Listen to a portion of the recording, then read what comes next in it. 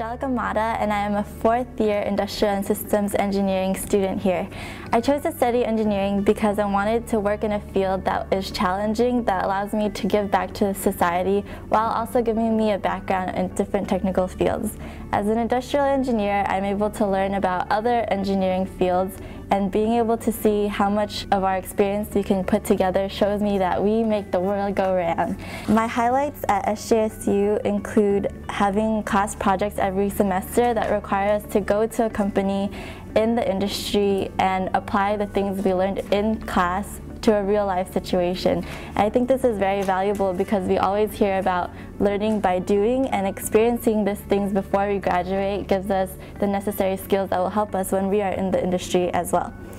Another club I wanted to join was the Engineering Ambassador program because it allows me to give back to the community, and I especially like inspiring younger students to pursue engineering because that's not something that I had when I was younger,